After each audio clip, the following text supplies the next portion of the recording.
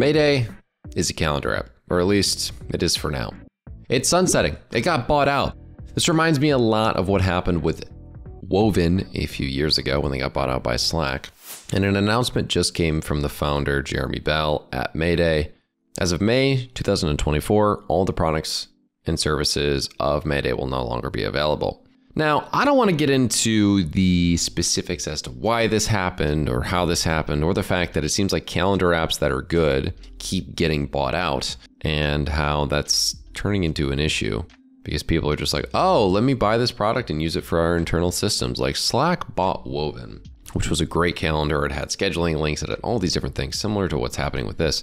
And they just haven't used any of that functionality. Like, I don't understand how they haven't added a scheduling link feature for like a scheduled huddle or something by now, or like Slack calendar, considering they bought a calendar app that was more powerful than the majority of apps out there at the time. So I'm disappointed for those of you that are Mayday calendar fans, but here at my YouTube channel, I am a partner with Morgen in the sense that I create their YouTube videos, and I'm a huge user of the product. I've used it for 4 years as my main calendar app.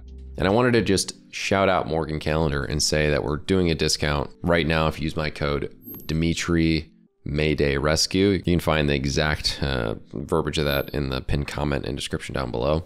We're gonna give a discount to make it a little bit easier for those of you that want to transition over. I just feel bad for the product users. People who are unaware of Morgen, let me highlight some of the specific things that make it great. First of all, it has amazing task management that pairs with the calendar. So for example, I've time blocked my calendar, which combines a lot of different calendars, right? So for my DimitriRiseProductive.com, I also have another one here. I have a personal one. I have all of these different calendars that are from that DimitriRiseProductive.com account. And I have all these color coded so that they look a little bit different for what I'm doing. Like right now, I'm doing work on my company, Rise Productive, and that's always been red for me.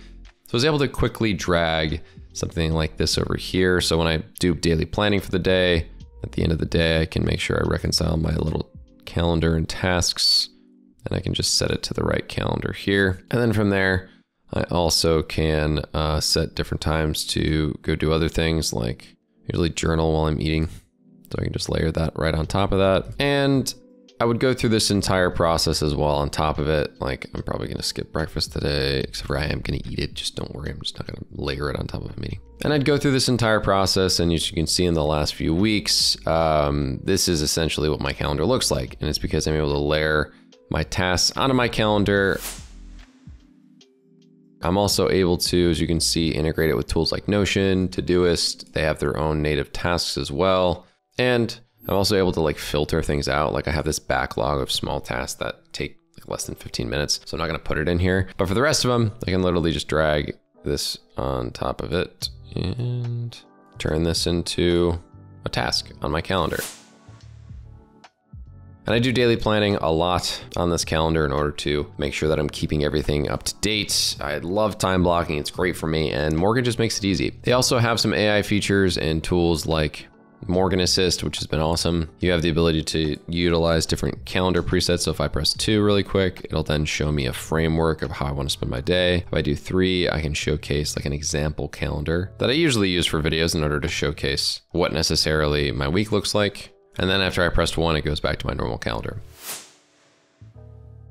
You also have the ability to create a booking page with multiple different links and the ability to quickly send open invites. So I could like grab this section, press open invite, and it's essentially a quick scheduling link. So if I copy this and click on it, you'll see that there's the ability to go to the link and book the call at that time.